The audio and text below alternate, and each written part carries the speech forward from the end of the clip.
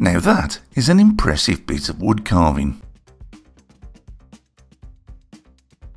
Hey guys, this skillfully carved Celtic inspired engraving wasn't done by me but by TK, a fellow YouTuber and new friend of mine. As well as carving, TK also moderates a couple of very successful Facebook groups focused around 3D printing, and he has been a big help to me personally, offering helpful advice on that very subject. So I was thrilled when TK sent me a replica of this carving, cleverly converted into a pendant with a skull added to give it that edge. He actually scanned the original wooden carving, and I love the way the organic feel of the wood is still here. It has 3 square edges and this one looks torn. You can almost smell the sap in the wood. I really liked this one and I was keen to have a go at casting it in bronze. For me, an ideal metal for a Celtic inspired pendant.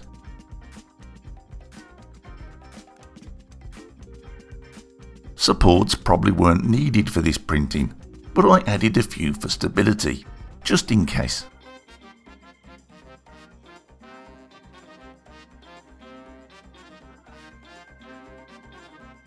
Once again, these were printed using Bluecast X10 with added sharpenizer, and I'm very pleased with the results.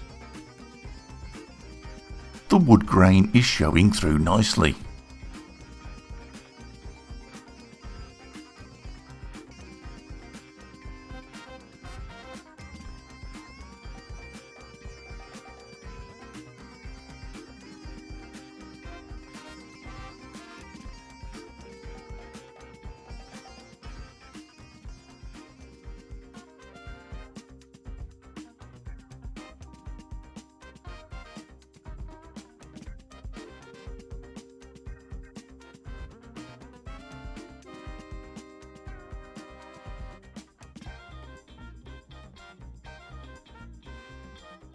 Just a little cleanup is needed with very fine grade paper.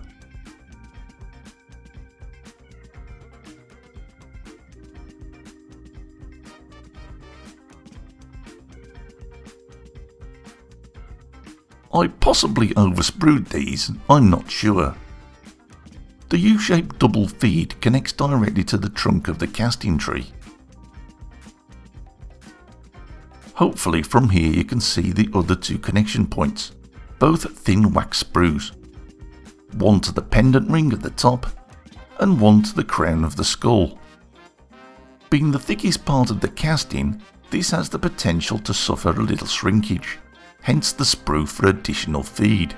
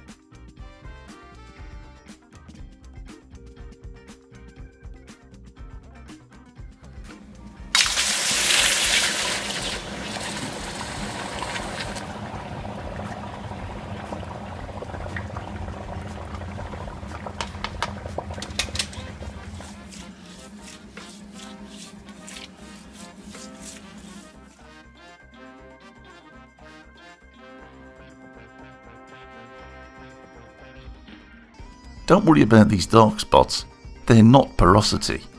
This is silicon bronze, which oxidizes. The spots should clean away easily enough.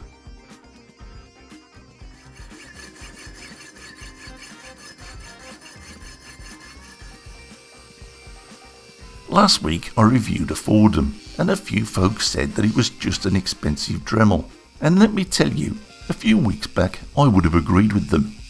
But not now. The handpiece is so thin I feel in complete control, and I am able to comfortably and confidently grind away material. I could never have done this with a Dremel. But if you think I'm looking a little clumsy, please remember I'm looking through the view screen of the camera as I'm doing this. Everything grinded off beautifully. Now it just needed a little polishing. Fordham call these satin finishes, and they come in various grits. I'm using a medium grit to help clean away any oxidization, followed by a fine grit. The satin finishes have done a nice job without removing any detail, but a little more polishing would be nice. This is Tripoli, which is a fine cutting compound used to remove fine scratches. I know they're looking shiny already, but a little bit of rouge will really help them pop.